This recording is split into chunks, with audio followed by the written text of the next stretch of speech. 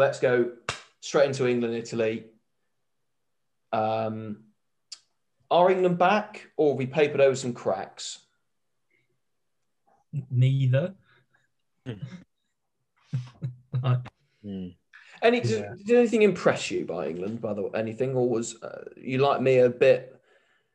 What we seemed to do differently was make some less mistakes and actually hold the ball for a bit. But even so, we still didn't look that attackingly great. Watson was good. Watson was excellent. That's a really good plus point. That.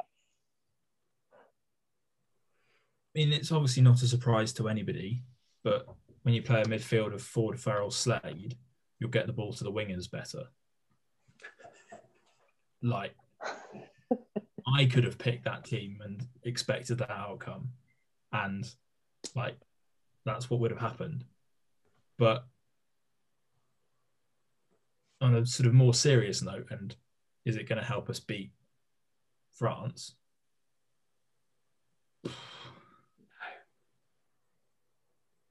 I've written this Six Nations off personally for England. We're not going to win.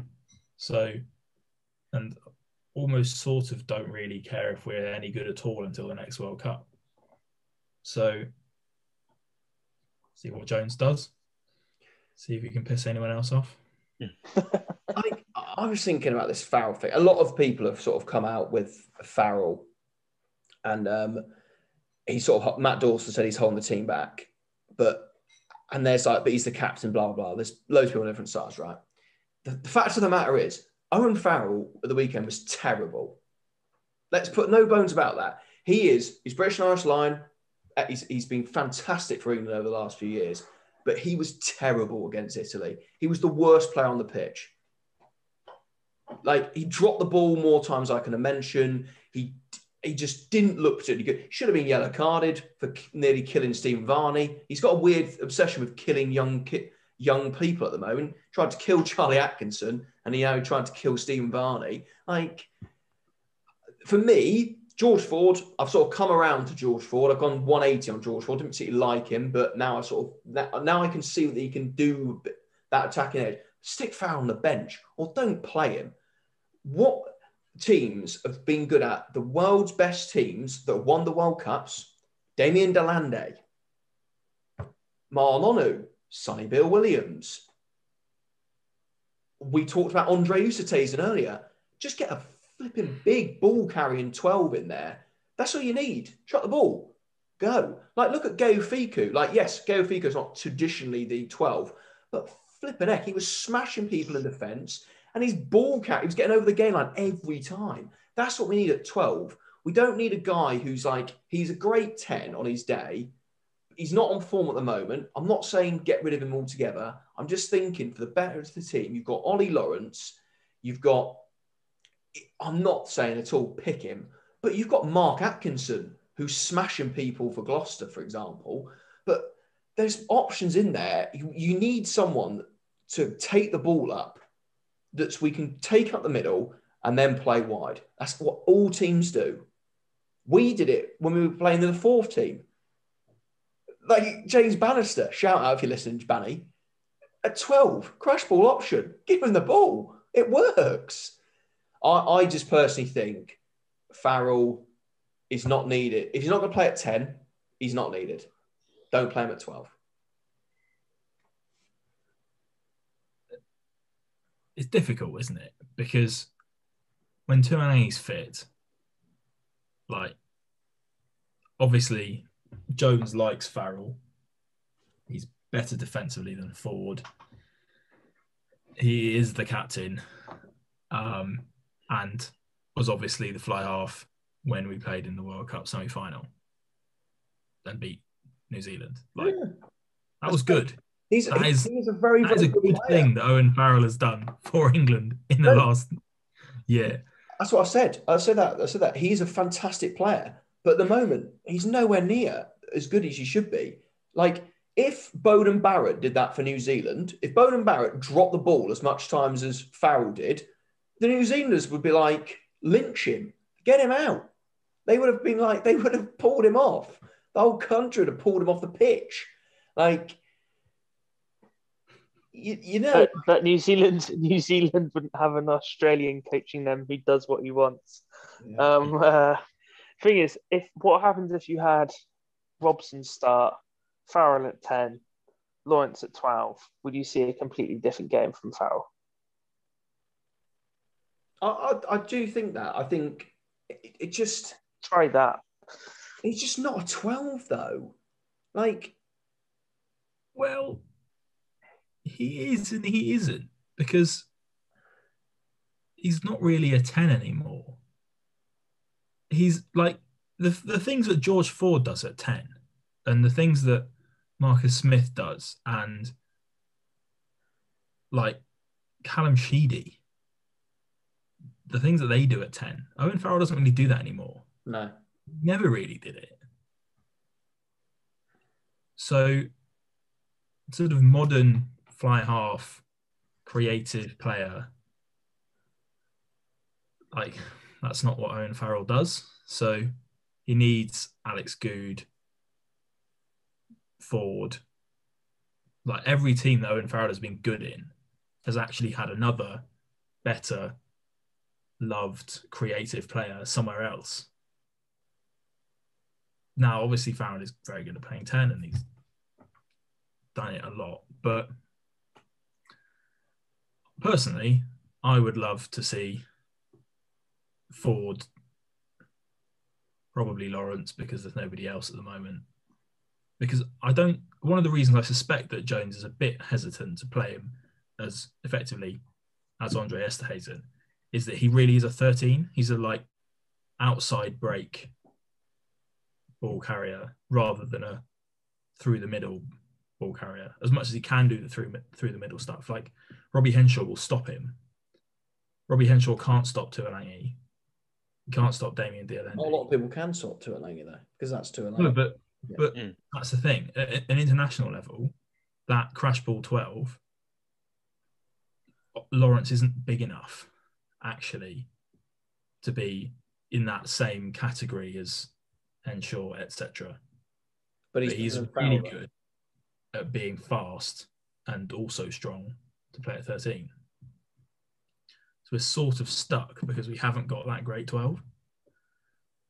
Which is a problem because the main problem is because Jones stuck with Ford and Farrell for so long that we couldn't create a 12. And he brought poor old Luther Burrell in and then pulled him off after 28 minutes in Australia. So we've kind of been stuck. I mean, yes, Tuolangi's been in there but then obviously he's constant backlog of injuries.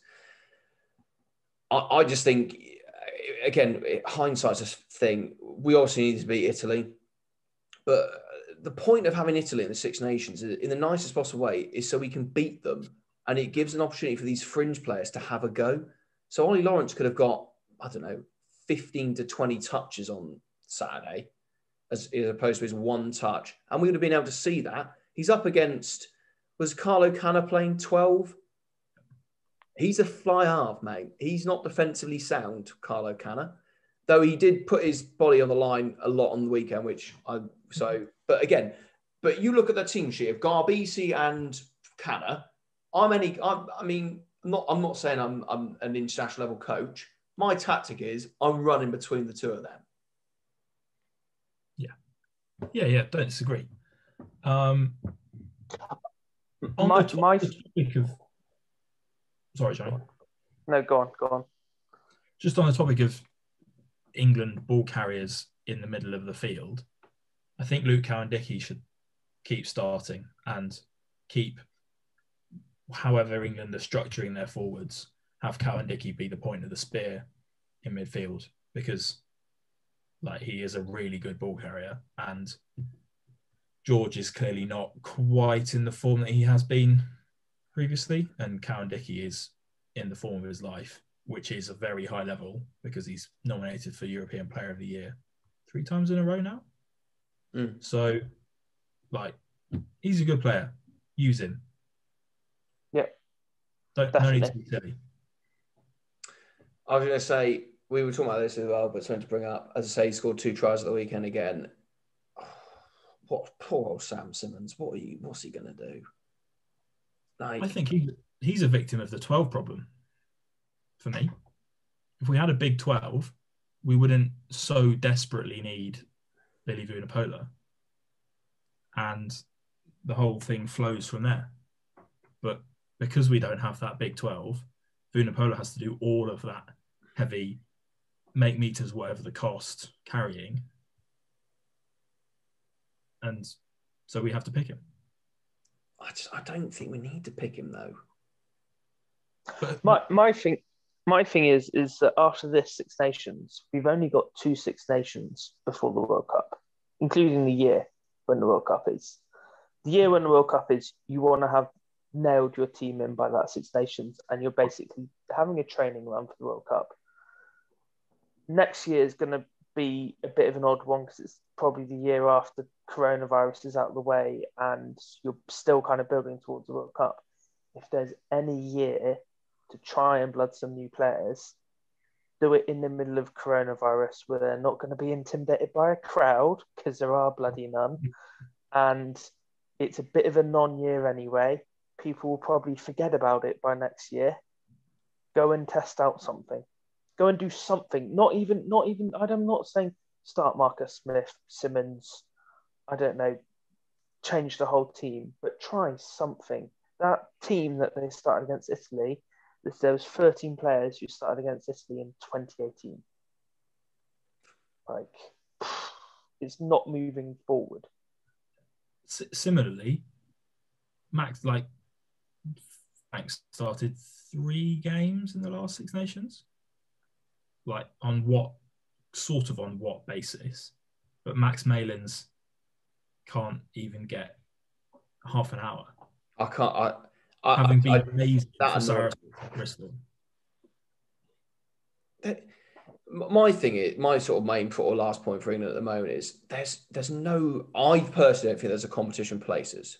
Right, we talked a lot about New Zealand earlier when we first started this pod. Right, Hoskins Tutu. We love Hoskins Tutu on the Ruck and Maul podcast. He carves it up in Super Rugby. Oh, shock horror! He gets picked for New Zealand. Caleb Clark carves it up. Is he the finished article? No, he's not. But he gets a test cap for New Zealand. Will Jordan setting the world on fire. He's capped. Like, he's playing. Like, ahead of Damien McKenzie, who's been to the World Cup. Ahead of other people. They're playing on form. Like, Max Malins has been carving it up for Bristol. He's faster than Daly. He's got probably at the moment a better kicking game than Daly. Which apparently Jones wants a kicking game. That for me, if Daly goes down or whatever, and I still don't think Daly's the best foot 15 in general for us anyway. But let's cut that argument short there. But Watson moves across in there, but Watson's ultimately should be on the wing based on the weekend because I do think that's his best position. You've got where there's no point of being in the World Cup and then being, oh, Max, in you come, mate. Oh, who are you playing against? Oh, you're playing against who's your opposite number? Oh, it's Will Jordan. Oh, he's the same age though, but Will Jordan's got 35 caps now. Good luck. Like, just pick him on again. We come to think, pick him on form. Sam Simmons scored 11 tries this year. He might not score 11 tries for England, but he's doing something right. Marcus Smith, again, he's maybe not ready just yet, but he's playing well. Pick on form. We keep saying the same thing. Anything more on England, or should we big up the Italians for a bit? Not a lot to say. See what he does. I really liked Italy for the first 5 minutes. That was a fantastic try by Ione in the corner. I was like, bloody hell, we're watching New Zealand play. It was fantastic. They brought so much intensity. And I think really, if Garbisi had kicked the ball off the field instead of keeping it on and not kicking it to Watson and Daly as much, they might have been in the game. And I really didn't want to start bagging referees, but Italy didn't get the rub on some of those decisions. For me, no, definitely not. But I thought either way it was going to be the same result. It would have just been a lot closer. And I think what Italy need is how all France have come good. Look, France already a very good team, but have solidified their kind of top spot. Scotland have come good, and that's actually just having a very good defence. Like, if Italy could just have a very good defence, it would make a hell of a lot of difference to the final result in the game. Because they can be competitive for 40 minutes in a lot of games. By 60 minutes, they're out of the game. Yeah. And France have tightened up. Scotland have had a great defensive effort for, I don't know, since the World Cup, basically. And I reckon if they just kind of got a really good defence coach in, could make a big difference. I think it's probably more fitness than coaching, to be honest. Like, their team is so young. It takes time to build up I'm obviously not a sports scientist, but there's a reason that young players don't play, like in any sport really, don't play every minute for their teams.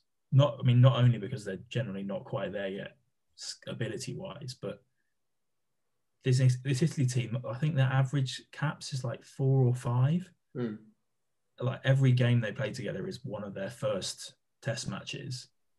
It's not particularly against England and also this France team. It's really not a surprise that they wilted towards the end, considering just the sheer amount of work you have to go through to defend against those two teams. Plenty to be optimistic about. But they look so much. They're going to be great at the World Cup. 3 years' time, this team. But they look so much better than they have done in previous years. Like, I was thinking back the other day when I was looking at Stephen Varney, like having one of the best nines since probably Alessandro Troncon for Italy.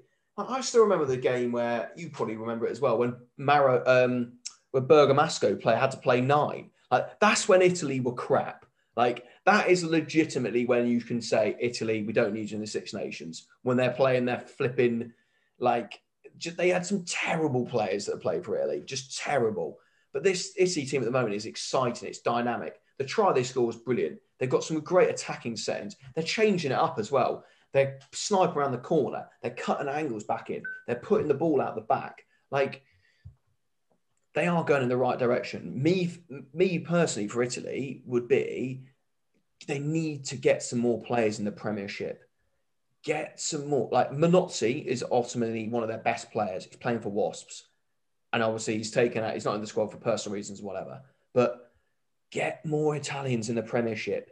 Yes, that loosens Treviso and Zebre, but they've been not great ever since they started. That doesn't make a difference.